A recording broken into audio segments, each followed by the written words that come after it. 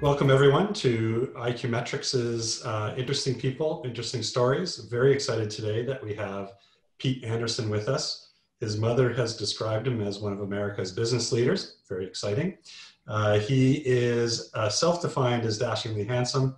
I'll leave that up to you to decide, and charming, to a fault no less. So this will be very interesting to see Pete put on his charms as he talks with us today. We're going to focus on leadership among many other things. He is practicing social distancing because he usually has an entourage with him that will be playing Beethoven's Ode to Joy in the background. So you can see Pete does not have an entourage today, so very responsible in how he is fulfilling what we need in these times of coronavirus. So welcome, Pete. I miss the entourage. It's so cool to have an entourage doing Beethoven's Ninth. I love the idea that you have interesting people, interesting stories, like right away, just sticking it to your guests. Like, okay, live up to this. Should be super easy. Amazing background. One of your areas of interest, though, Pete, is leadership. And really want to talk to you today about leadership, especially in the current times where COVID-19 has hit peak maybe in some parts of the world. Where we are in North America is getting close to maybe the peak, but is putting a lot of pressure on businesses, governments, nonprofits, education. I'm curious, from your perspective, as you look at leadership, what is needed from leaders at this time when we've got so much uncertainty? We're in a unique place. This hasn't happened in 100 years to have this kind of a global pandemic. And what's different is our communication tools are different. Our technology is different. And this is not going to be the last time that something like this happens. In an increasingly globally interconnected world, you can see how fast the coronavirus has swept around the globe. It's person-to-person contact, but it did not take long to go from one small area to every corner of the globe. So then if everyone is in their basements or on their couches and at homes, and some people going to work, how do you exercise leadership? Leadership is still necessary and required. And for my purposes, I try to, John Cotter with Harvard Business School separates leadership and management, where he says that they are he describes them as basically two sides of the same coin, but that they're distinctly different. Where leadership is about vision, leadership is about change, management is about complexity, putting things together. And so we have these two challenges of how do you manage organizations and structures when you're held at a distance from them, and then how do you lead? How do you exercise change? Now, from government and health agencies, both local, national, and federal, you can see leadership exercised, both good and bad. But the economy still has to go. Organizations, nonprofits, for-profits, companies still have to be able to operate. And how do we do that? How do we exercise that leadership to continue to drive change? We can just sit at home and wait and see what happens. But there is opportunity to keep things moving and keep accomplishing things, but that requires leadership. Tell me then, I agree with you that leadership is more important now as any other time. And I do believe that the elements of leadership that we need to exercise, in particular, the ability for empathy or being able to communicate vision, for example, or even finding ways to kind of model the behaviors that you want from your teams and others. How do you do that when we're just Zooming all the time? How do you make that real? I think one of the tools that's helpful is to use Daniel Goleman's model. Daniel Goleman is famous for coming up with the idea of emotional intelligence. He basically said in studying business leaders, they noticed that business leaders who were particularly successful were not necessarily the smartest ones, that there was a threshold level of intelligence that they had to achieve. They had to be intelligent enough. But past that, they weren't necessarily more successful. What made them successful is the idea of emotional intelligence, being able to connect to and lead people. And you mentioned empathy. That is one of the elements of it. Daniel Goleman divided those up, and it's easy for people to look these up. Emotional intelligence is all over the internet. But he has self-regulation and self-awareness. So knowing who you are and being able to control your own emotions. He's since combined those into self-management. Then there's social skill, getting along with others. There's motivation, which is personal. And there's empathy, being able to understand others. And empathy is particularly difficult over a webcam, but also particularly important. Knowing where people are right now with coronavirus, that some people are deeply scared, others unconcerned, some others just cautious, and people are still trying to do their jobs if they can. They're trying to create some value. It's all the more important in an economic shutdown like this that anyone who can produce some value does so. If we can keep money moving through the economy, that has carryover effects, cascading effects. Anytime you spend a dollar, that dollar goes through a lot of different people and keeps things moving on. So if we can have that empathy for what people are going through, and then use that model and think through the rest of it. Who am I? Am I good at this kind of technology? Am I good at this kind of communication? Do I operate well on a webcam or over the phone? If I do, great. If I don't, how can I improve that? Self-regulation. Are my own fears getting the best of me? Am I able to demonstrate my true self over a webcam? It's much more difficult. Right now, I'm talking to you, and I'm looking into an unblinking computerized eye. I'm not looking at a person.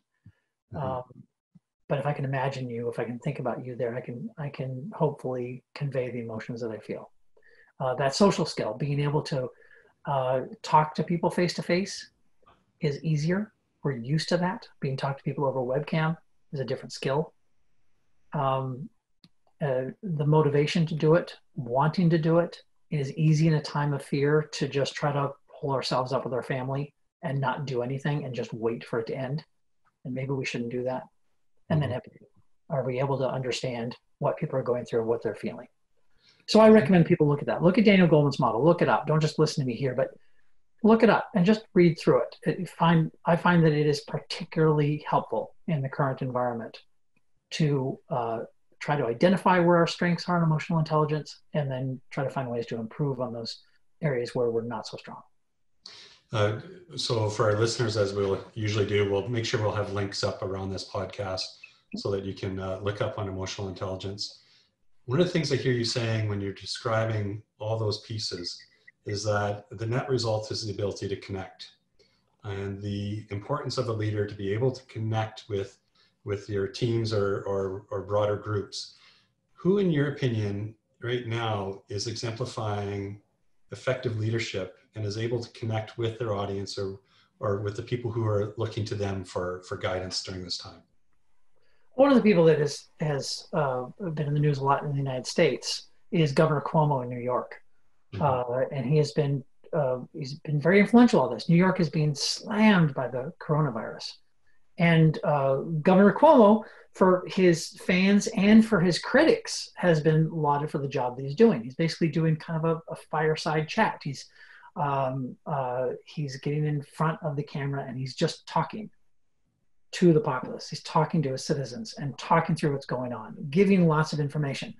He realizes, as we all should, that when things are dicey like they are now, when things seem a little dangerous, people are craving information. They want to know what's going on. And Governor Cuomo is offering that information, and he's offering perspective, and he's offering recommendations. He seems to know where his expertise ends, and he brings other experts in. That has seemed to have helped. One of the late night comedians, John Oliver, said that Governor Cuomo is someone who irritates him very deeply. But even he has found that he has been a soothing influence. And he looks forward to the pandemic being over so he can go back to being irritated by him. It's that kind of idea that what Governor Cuomo seems to be doing is setting aside most of the political interests and ramifications and simply trying to connect with people, saying that he understands, saying that he gets it, and trying to have that connection. His brother, Chris Cuomo, who's on CNN, is now infected with COVID-19. And that is one more thing that Governor Cuomo can talk about to say this is something that he has it in his own family, that he can think about that. And people can relate to that, relate to the fear that he must have, the concern that he must have, but also see that he's pushing on. He, I think, is a particularly good example. Governors tend to be a little less partisan in the United States, so people don't respond the same way. If you talk about Donald Trump, people have very strong reactions one way or another based on their own preconceived ideas. With Governor Cuomo, there's less of that. As a governor, he's able to speak in a way that can appeal to everybody, and he does. I like the example you chose. I strongly agree with you. One of the things that has struck me with Cuomo in this time is his ability to convey authenticity. That you get a sense of him as a person, that he allows some emotion to come into his briefings. He allows people to get an understanding of what is important to him and what he values. What is he doing specifically that helps that come forward that others could emulate? Well, I think one of the contrasts you can have to kind of understand what Andrew Cuomo is doing is to compare him to Bill de Blasio, sorry, the mayor of New York. New York City is so massive that New York is the only state in the country where a mayor tends to rival the governor when it comes to power and influence. Very often, people aren't so concerned about who the governor of New York is. They're really looking at the mayor of New York City. And this is where the biggest crisis is. And Bill de Blasio, who is a experienced, dedicated public servant who doesn't seem to be able to make that same connection that Andrew Cuomo does, doesn't seem to be able to get information out in the same way, to be able to soothe people, to be able to connect with people. So what's the difference there? What is it about Andrew Cuomo that has made that connection and has made him something that people all over the country want to watch and listen to? And I think this is hard, and this is where he gets to a lot of opinions, and people can dice it their own way. Mm-hmm. But I think what Andrew Cuomo has simply managed to do is demonstrate that he's not very self-conscious. He makes dumb jokes. He's speaking off the cuff. He'll make dumb comments, and he'll just keep moving. It feels like a normal conversation. He doesn't feel polished. He doesn't feel like he's coming across with a prepared presentation. He feels like he's just processing the information as he gets it and giving the information out. I think that people in leadership positions can be so concerned with doing it right that it can come across as too polished and even maybe a little fake. Andrew Cuomo doesn't seem to be doing that. He doesn't seem to be trying so hard to be professional. He seems to be just being himself and just trying to be personal with all the quirks and flaws that comes up with. It makes him believable. It makes him relatable. How do you relate to the governor of a large state? Most people, that's nowhere near, their level of their realm of experience, rather. But for Andrew Cuomo, seems to do that. Seems to make it feel like he understands what you're living through, and you can understand what he's living through. That is a unique accomplishment. Bill de Blasio has not been able to do that. Andrew Cuomo has really made that connection. One of the things that as you were talking about that, it seems to me that one has to not only have, and you mentioned this earlier about self-awareness, but there also has to be a degree of confidence, a level of comfort in your own skin that you're not worried about, making a mistake in a very public forum. You're more concerned about being able to communicate and connect rather than, so for some, that confidence level where they do want to have everything so polished usually reflects a desire to avoid making a mistake. Where can people go to develop a level of confidence that they're okay with the mistakes or the flubs or the misspoken or the poor jokes, where they're not feeling so self-conscious, but they're actually able to just allow themselves to be themselves? Where can you get that confidence? Boy, if I could answer that question, I'd start a training company and make $1 gazillion. Like, how do you train confidence? And I think it's just from getting out there and making mistakes and just just getting out there and trying, just doing it. Mm-hmm. We do, especially in the United States, we tend to mistake megalomania for confidence. This idea that if you're confident that you think very highly of yourself and don't think you have any faults, and that's not confidence. That's insecurity. We have a very orange example of that in the United States right now, of that kind of insecurity that gets mistaken for confidence.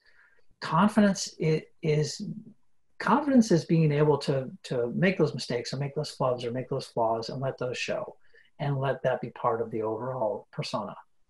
Confident people know their failures, they know their drawbacks, they know the things that they aren't good at, they know their abilities. That is true confidence. And I think that in the long term, that kind of confidence is what develops trust, is what causes people to really trust and work with somebody closely. Mm-hmm. I think some people kind of have a natural confidence, but to say that you're born with it, I think a lot of that is developed. You can talk to anyone in any field who's really good at their field, and they can describe all the mistakes and all the failures and all the times that they flubbed up. And there's been plenty of those.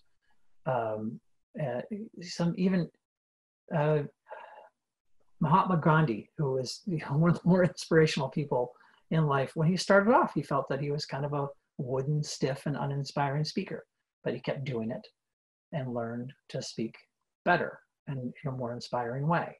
I think it's helpful to know that even the best in the world had times that they weren't the best in the world, and they whatever it is, but they kept trying and kept trying and kept trying and kept trying. Even it's the oldest thing in the book, practice makes perfect, or you fall down and you just got to keep getting back up. But it is so true. If you can just keep doing something, you will get better at it. Some people have natural talents in certain areas, but whatever you do, you keep doing it, you'll get better. I think confidence comes from that. I strongly agree with you. The importance of practice. I mean, where does confidence come from? How do you know you can make a 3-point shot, or if you can hit a certain note on the trombone? It can only seem to come from practice. So confidence, I think you're absolutely right, is taking that first step and practice. The Toastmasters is built upon this, that how you get effective at public speaking. Well, you're going to public speak a lot. So what then makes me wonder, how do you encourage someone to take the first step, that risk of, okay, I want to build either leadership skills or I want to try something. How do you get someone to really realize that you have the power to actually take that first step? Well, this is what's so tough, isn't it? I mean, this is what's hard, is how do you try that new thing? How do you risk that failure? And we all know people like this. There's some people that are so good at experiencing a failure and they brush it off and say, well, okay, I learned from that, and they keep going. And where I think most of us tend to dwell on those, that failure hits, whatever it is, a small embarrassment to a bigger failure, and we just can't let it go. And there's a lot to be said for learning from that failure and moving on, because the dwelling on it, the holding on to regret, doesn't do anyone any good. And maybe that comes first. Maybe it's that self-awareness and that self-regulation of knowing and accepting that failure is there, that you're gonna have times that you fall, and being able to put those aside. If you can do that, if you can just think, well, it's not really all that bad, then you don't mind jumping out for the next failure. I personally have done a lot of public speaking, and I've had a lot of times where it did not go well. And those times I was able to, after a time, put those aside and brush my hands off and say, okay, learn from that and keep going. But interestingly enough, I still remember them very well. Mm-hmm. So I've learned my lesson, but I haven't been able to let go of them completely. So how do you get the courage to take that first step? I think that there is some comfort in knowing that the worst that can happen really isn't all that bad. I think the other thing that can help is to read about how others have developed those skills and to see that they have gone through those failures too. I particularly like those kind of autobiographies or even biographies that people write about quite famous and successful people. and find that in their past, there were a lot of failures there. That gives some real confidence, knowing that if they failed and kept going, well, then we all fail and we keep going. There's a real danger and regret holding on to those. Yeah. I don't know the secret to getting past that, but again, I think maybe practice is the key. I think it was Churchill, wasn't it, who said success is going from failure to failure without loss of enthusiasm. That sounds like him. Something to that effect. I've probably butchered Churchill's quote, but I'll be forgiven by someone somewhere. Right. And well, quite famously, another example of Abraham Lincoln quite famously failed at most of the things he attempted before he became president. He was not a very successful man until he was very, very successful. Mm-hmm. So Henry Ford is another one of those. Failure after failure after failure, and then finally success. So there are those as well. That does not mean that we all have to resign ourselves to that. We don't have to go from failure to massive failure. That's not the only way to succeed, to take those kind of risks. But I think it's helpful to know that even the greatest people have experienced a lot of failure and moved on. If they can do that, then we can experience small failures. We can experience small setbacks, even small embarrassments. Dust off and just keep moving. How do you, you personally, keep your enthusiasm up to try new things, take on difficult tasks?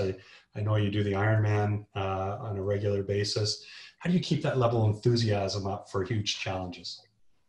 Triathlon was one of the things that resulted from a way of thinking of trying new things. I read somewhere that people learn things for the first 20 years of their life, and then for the rest of their life, they just keep doing those things. And I that's an oversimplification, but I think there's some truth to that. People kind of pick a sport early, or they pick an activity early, or an interest early, and then that's what they do. They tend not to pick up big things. Now, there's plenty of exceptions to that, and lots of people listening to this would like, well, wait a minute, I haven't done that. But I when I read that, I was in my 30s, and I started thinking, well, wait a minute, maybe this is me too. And I started thinking, what kind of things could I pick up? Could I do that's new? I was a skier, and I really enjoyed skiing, and so I acquired a snowboard and took a snowboard lesson. Found out that I liked that too. It was a very painful process learning to snowboard in my 30s. I don't recommend it, but I got better and enjoyed it. And then triathlon. I had a friend who was heavily involved in triathlon, and she got me interested. And I was very close to 40 at that time and wanted to give that a shot. I did a small race and loved it, just swim, bike, run. And I did a longer race, and I did a longer race. And eventually I thought, well, I could try this Ironman thing, which seems ridiculous. Turns out there's lots of very normal people who are doing it. I saw an event before, I was able to watch some on TV and see what that is. And along with the people that are the super athletes, there's lots of just really normal people. And I think that gave me that confidence. Again, seeing other people who had gone through some failures and been able to do it. And I was interested in trying something new. It really inspired me to just try new things. And so I try to do that. But sometimes I find I have to force myself a little bit. I go to a restaurant, and instead of ordering my favorite dish, I order something I've never had before, something even as small as that. And I think it becomes a habit where I try to look for change. I try to look for that thing that's new. I try to look for that new activity or thing that I can keep on. I don't want to be flighty, just going from one thing to the other. I want to be able to devote myself to certain things. I've certainly devoted myself to triathlon and enjoyed that. But how can I take on a new challenge, and how will that help me expand who I am? That has helped me, and that's, I'm speaking from my own perspective. I'm always hesitant to the idea that whatever is good for me is good for everybody else. I thought that for a while. I did, after my first few triathlons, I thought the whole world should do this. Everyone should do this. And I got all my friends to do a triathlon, and they all did one. And most of them said that was great and never did it again. And that taught me a lot about individual differences and individual interests. I have my interests, other people have theirs. The point was just trying new things. And I think that really is the thing that is important. How did that, I'd like to learn more about this, because you instilled a mindset that enabled you to have a willingness to try. And so there had to be something that kind of got you to that point. And so what was the process that you got there to realize I'm going to try something different in this restaurant as opposed to, which is a small thing, but at the same time, it's kind of like, well, there's a risk to that. So how did you get to that stage? What was the process that got you there? Well, for me, I had a lot of help in that I have a background in that. I was part of organizations that had a lot of change, logistically heavy organizations. I lived on the road quite a bit, requires a lot of flexibility. And so that always helped. But what I found is that as I was, getting to be 40 years old, a time in my life when is not marked by great change, I was no longer in those organizations. I was no longer being pushed by the external to change. I wasn't living in a new city or moving to a new place or taking on a new job or a new project. My life had stabilized quite a bit. And from then I had to find a new internal motivation to seek out change. And that's when I, picked up the snowboard and tried a triathlon and took a course to be a triathlon race director to see if I would like that, and did a little work in that, and just trying to see what kind of new things I could find. But it's an active search. But it was in response to finding myself in a different place, a more stable place in my life, and realizing to myself that I could just sit here quite happily and do just what I'm doing now. But where can I find continued growth? There's an old idea, and I think it's so true, that you don't learn when you're comfortable. As one of my old mentors said, you don't learn anything lying on the beach. Lying on the beach is a lot of fun, but you don't learn anything. You learn when you're uncomfortable. You learn when you push yourself. A former Navy SEAL, I don't remember his name, said, do something every day that sucks. That's how you grow. I think there's some truth to that.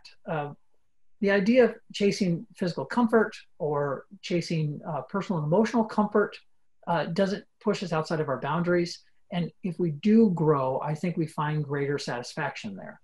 Doesn't mean you have to avoid comfort. But I think at times to be able to push ourselves outside of it and just try new things.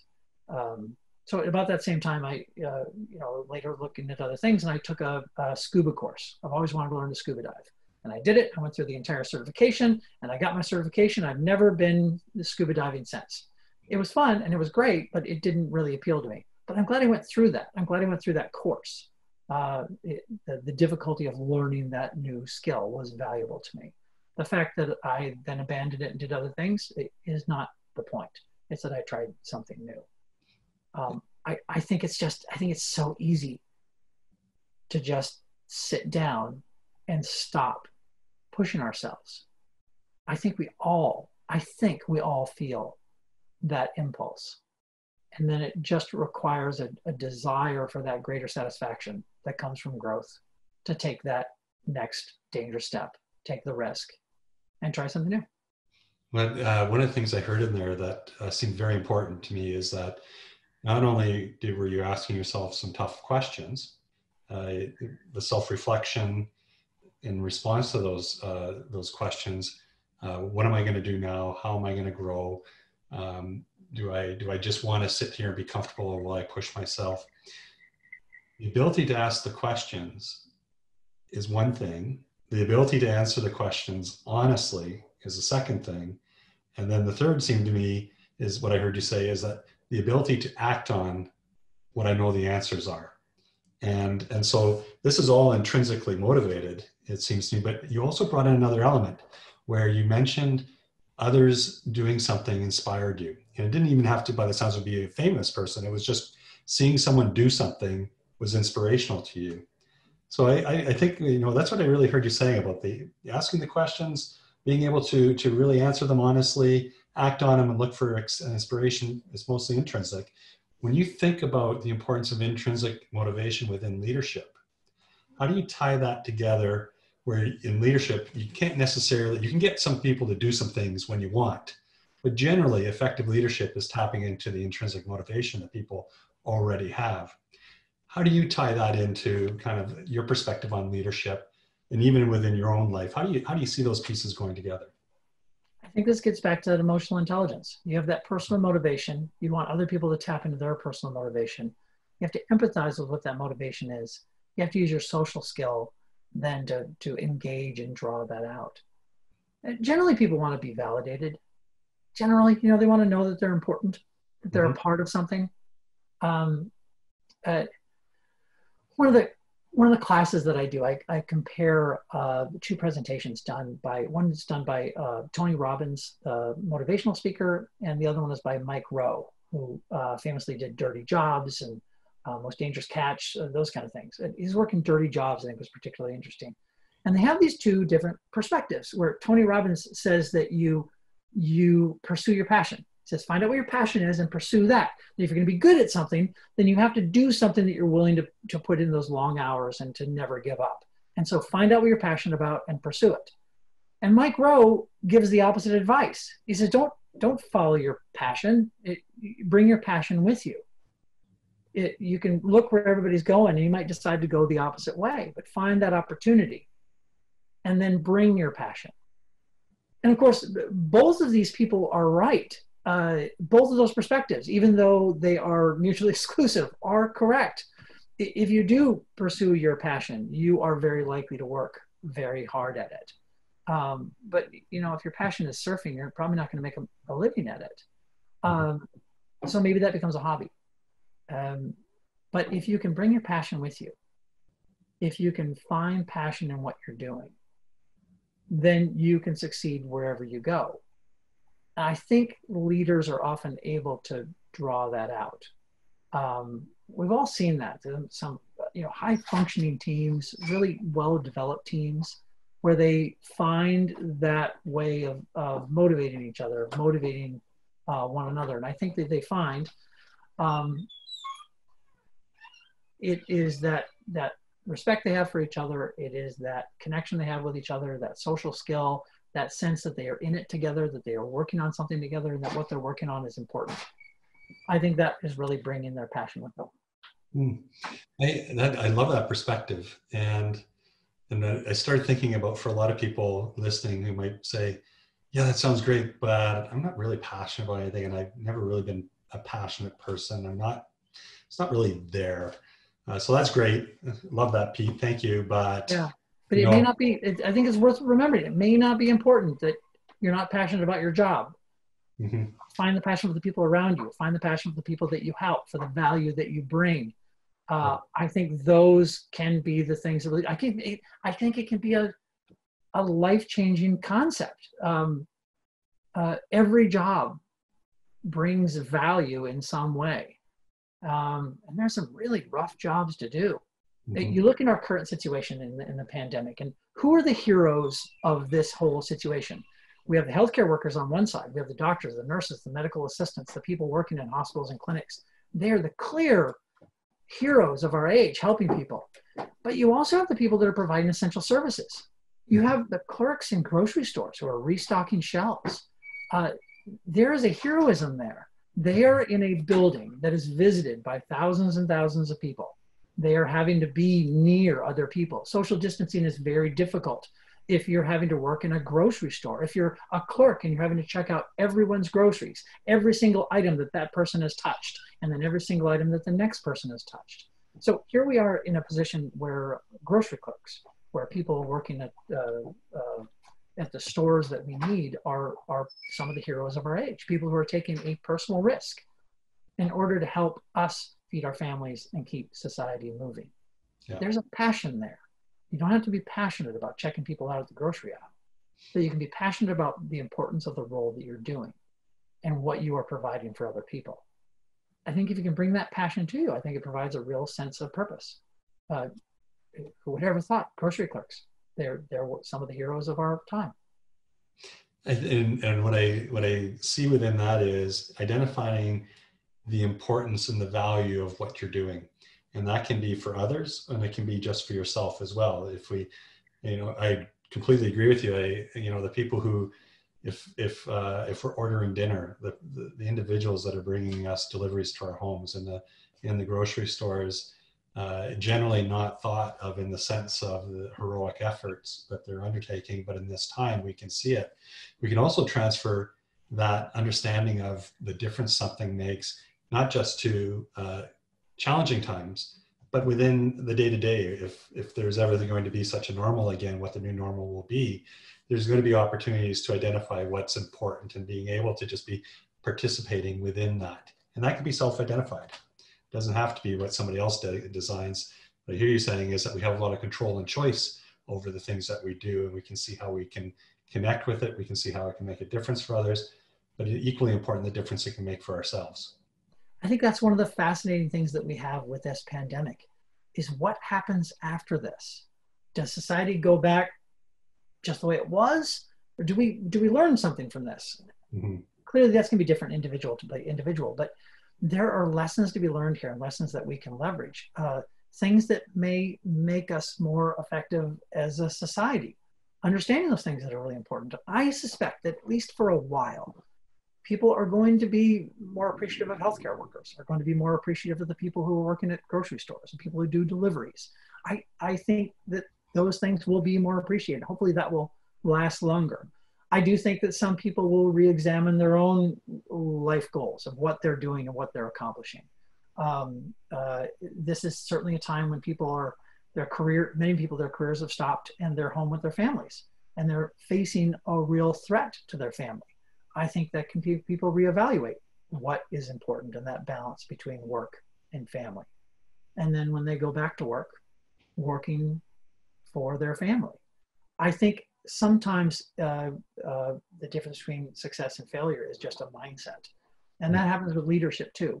I think that effective leaders are often able to connect people to that mindset, to that goal. It's that vision that you're not just, last night we got a pizza delivery. And I could say that the guy who brought it just brought pizza to our door. But it's pizza that we really like and we like as a family, and we had a movie night together and the pizza is a part of it, and my 2 young sons really enjoy it, and that was brought to our door by a restaurant that we can't go to. The job that he did, the experience that we had as a family, was facilitated by a delivery person, and I think he knew that, because I know the business, I know him. I think connecting to that mindset of knowing what you're about can really help. I love that. Just 1 or 2 questions that I want to ask before we wrap up here, Pete. One is, you mentioned there's things to be learned during this time. What have you learned so far? What's the biggest thing that comes to mind for you? Well, I touched on one before. Like many people, I worry a little bit about my career and where it's going, and am I accomplishing what I want to? And in this particular environment, my family is the most important thing. That shouldn't be a large epiphany. That shouldn't be a huge thing to think about. That shouldn't be a surprise to me. But of course, my family is the most important thing. I have a 4-year-old son. I have a 1-year-old son. My wife is a nurse and she works in our local hospital. We are quite aware that she walks into a building every day where there are COVID-19 patients. And she has not yet, but will likely work with those patients. We are likely to be exposed.